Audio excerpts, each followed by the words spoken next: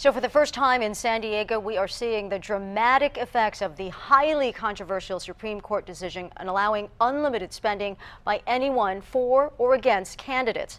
Now, the political groups getting that unlimited spending are turning the money into campaign ads. 10 News followed the money trail and uncovered some interesting connections that most voters are unaware of, but say they want to know.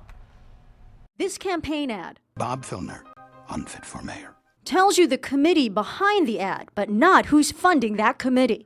The single most important issue that members of the public have contacted me about is wanting to know who is paying for disseminating campaign advertisements. San Diego Ethics Commission Executive Director Stacy Fullhorse says the big bucks now being donated to independent political groups or super PACs make transparency critical, but tracking the money is complicated.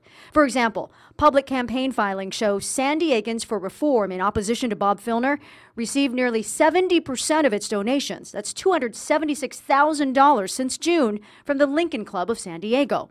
The Lincoln Club's biggest donor in the last 2 months? Manchester Financial Group, headed by developer and UT owner Doug Manchester.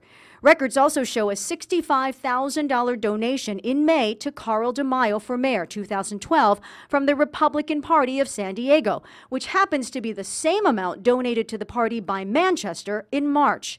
Much of this now possible because of the Supreme Court's 2010 decision. It creates a challenge in terms of the disclosure laws that we currently have. Is the court saying 1 degree of separation is enough to eliminate the appearance of corruption?